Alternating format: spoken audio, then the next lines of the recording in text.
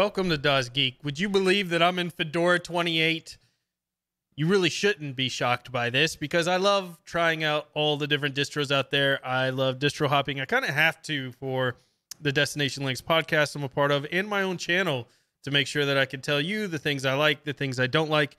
And I have not used Fedora since 2 years ago when I decided I was going to start using Linux. When I started the 30 Days of Linux series that you can check out in 2016, when I first started using Linux, I tried Fedora. This was off camera, wasn't even recorded, and I could not get it to install. A lot of my computers back then were NVIDIA based. I think it had something to do with Wayland. I don't even know if that was the default back then. Probably just had to do with the fact that I was inexperienced with Ubuntu, and those were much easier to kind of grasp as a new user and install and get to using. So that's pretty much why I stuck there. Now, recently I did a complete AMD build. Check this beauty out. We've got 32 gigabytes of DDR4 RAM, AMD Ryzen 7 2700X, a Radeon RX Vega 56, and a nice NVMe M2 hard drive.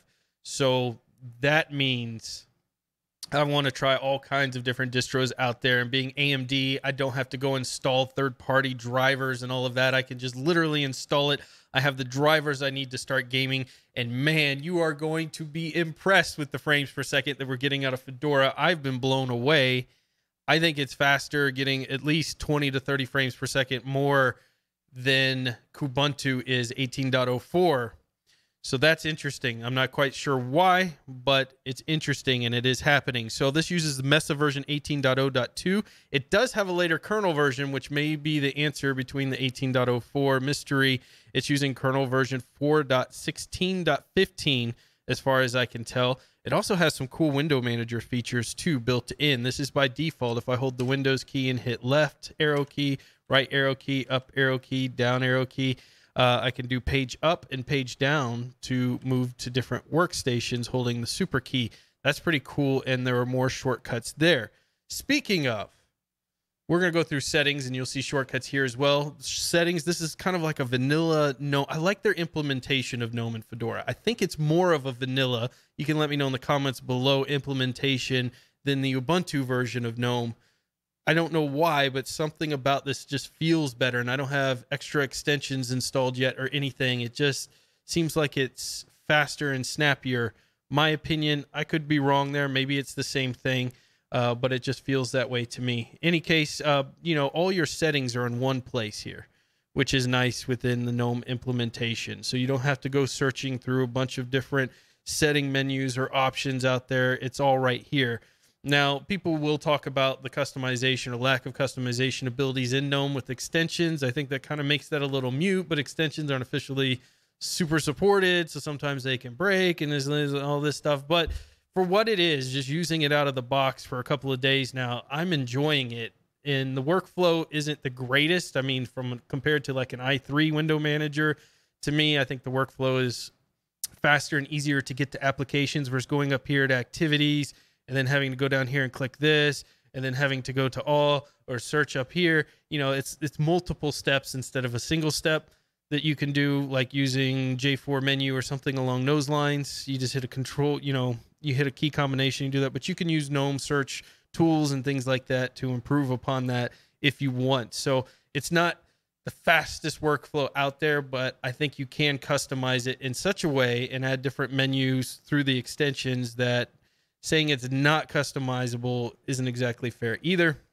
We could change our sound through here, power, network, devices that we want to install, change orientations, keyboards, mouse and touchpad, printers, Thunderbolt, Wacom tablets, and the color of our individual items. Now here is where we can set our shortcut keys. So move workspaces, move one monitor down, move window one monitor to the left.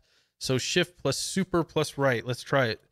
Boom, I just moved that entire program over to the right and left side. So a lot of the cool implementations and shortcuts built in that you would expect from a window manager that provide a lot of convenience for a window manager. And I think that's pretty awesome. It doesn't have quite the tiling effects that a standard window manager would have, but they're there. And you could use things like TileX.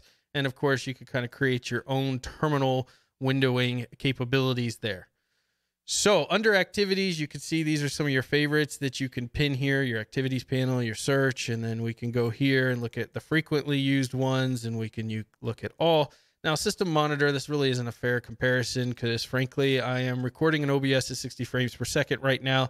So it's going to be using a lot of the, resources to perform that operation. So this obviously isn't steady at rest because OBS is running. But to me, this looks pretty standard usage from when I'm using other distros, maybe slightly higher than, say, an XFCE, but not by much or anything noticeable, especially with a system like this. You're not going to notice a whole lot there.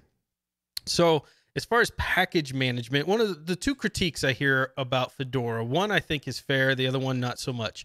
The one critique is the package management system. So you have your software store here, and now in this version of Fedora, Fedora 28, you will have an option when you open this saying, do you want to install third-party repositories via the RPM? You could click yes, and you'll have access to some of those there. Additionally, you can install third-party repositories that are proprietary, and I have all that done with an install script. I will show you guys that I've written for Fedora now. A lot of you guys are familiar with the one I did for Ubuntu. Well, I've done one with Fedora. It does all the media codecs. It does the RPM setup. It does all of that for you and installs a bunch of the programs, well, that you see here. Sublime Text, Signal, Simple Note, Chromium, Pidhos if you use Pandora, Steam, all of that stuff, SMTube. It does all of this, the Synology NAS that I use. It does all of that for you through a nice menu GUI that you can pick which software you want, click run, does all the installations. You don't have to search for any commands or anything like that. So I hope you guys enjoy that. I would love for an experienced Fedora user to take a look and make sure there are not some better ways that I could do the package management there. But if you go to DasGeekCommunity.com, it will be available for you as a Fedora install script there. So you can see, you just download this, you do chmod plus X or right click and give it executable permissions and run it as sudo, and you could do the install, and it looks something like this here. So you have the option to install RPM free and non-free, install media codecs and VLC, Zoom, Mumble clients, Thunderbird, all this stuff. You check everything's off by default. You check which ones you want, click enter. It does the install. And these are the install commands down here, and they're all categorized into nice, beautiful sections for you, which was an enhancement I did to the Ubuntu one that's now available there. So that was me doing research on Fedora's package management system because that's something that I've heard complaints about. So regarding the package management system, Fedora focuses heavily on the free and open source, although they are being more open in this version than ever to third-party options out there, I guess, realizing that in a lot of cases it's necessary.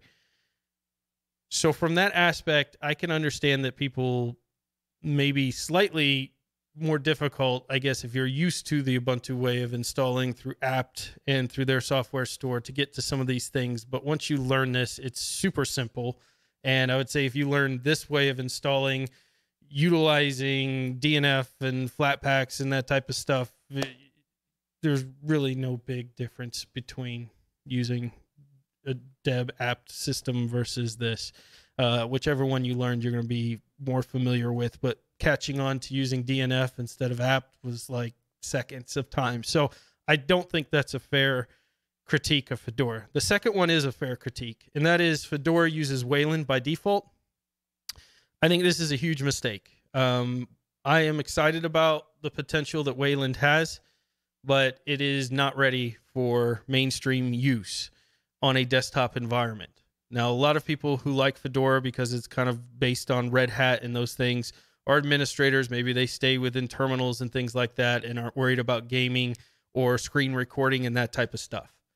But as your general population using their computers, screen recording and that type of stuff, using simple screen recorder you can in Wayland, using OBS, it can only grab windows. It couldn't grab screens. I couldn't get my Logitech camera to initiate within it. As soon as I switched to X, I had no issues. It instantly, everything worked again.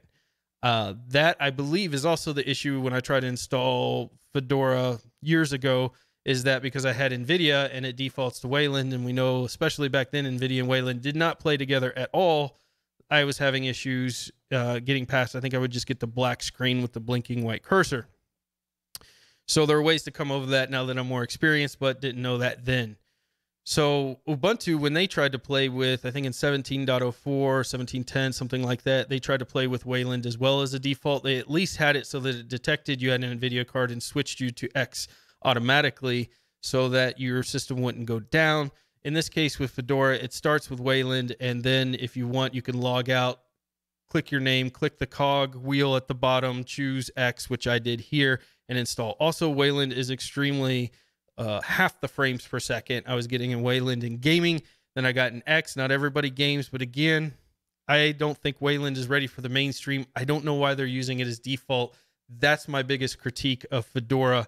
I think they should be using X as default, and if people want to use Wayland, they can select the cog and switch to Wayland until Wayland is actually ready, because to me, it's still a testing environment. That's my opinion. Now, I've shown you around here. We've shown you the settings, the nice drop downs, the notifications over here. The ability to install extensions, of course, is through the note, which you can use through my script, the Chrome shell extensions, which is just a weird name, by the way, because I always think of Google Chrome when I see it. And then from your browser, you can install various extensions to change GNOME up. The interface is very pretty. The icons are gorgeous. The default wallpaper that you log into with Fedora is awesome as well.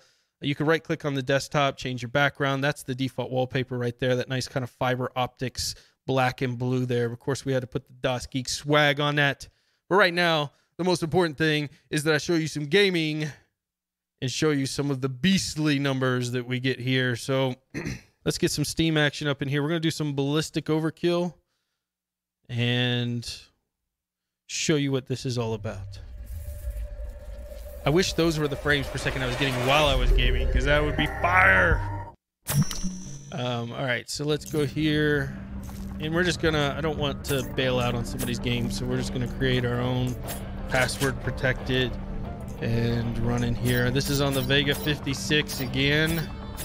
You can look at my Kubuntu video if you want to see how it went in Kubuntu as far as frames per second. So let's do this map. We will jump in here and see what kind of frame action we're getting. 1100 frames per second beats everything. I wish. All right. So this is with the default drivers. I installed no additional drivers. This is not the AMD GPU drivers or anything like that. So 249 frames per second. What is beeping at me? Very annoying. In any case, you can see that it drops as we're running around as expected into different areas and things are happening. 186, 188, 182. You start shooting, drops into 160s, 170s. But some incredible performance out of Fedora from a gaming perspective. Again, this is in the X session, not the Wayland session, because you wouldn't even be able to see this unless I was using simple screen recorder in the Wayland session. I guess I could record it as a window. Could have done that, but I won't. I've got frustrations with Wayland because I think people are pushing it faster than it's going to be ready. But in any case, this is some pretty awesome frames per second. Again, you can compare that against my Kubuntu video if you want to go look. 18.04. I think I'm going to stick with Fedora for a while. I'm really digging it. I like everything about it so far. It just feels right on this system. I've been playing with OpenSUSE as well, which I really dig and really liking too. But for some reason, maybe it's just the name Fedora and my beard and my tendencies towards hippieism. I'm really liking it. So what do you think? I'm not a Fedora expert by any stretch of the imagination. I am simply an enthusiast here that is playing with Fedora and really liking what I'm seeing. So I wanted to share that with you. Let me know what you think in the comments below. Maybe you're a Fedora expert, can give me some tips, tricks, things I haven't done or you didn't see or I didn't explain in the GNOME desktop environment. We talked about the kernel. Most of the stuff we talked about was desktop related. We talked about the kernel, some of the message drivers, some of the default abilities to run your AMD card, which is pretty standard with any of the Linux kernels out of the box. Some of the software that comes pre-installed with Fedora is very minimal installs. Software installation when it comes to Fedora, so you can use my install script to install the extra codecs and everything you're going to need for media and stuff for typical desktop usage. But otherwise, I dig it, man. I'm liking Fedora. Until next time, get out there and fill your brains. Don't forget to subscribe. Does not like the video.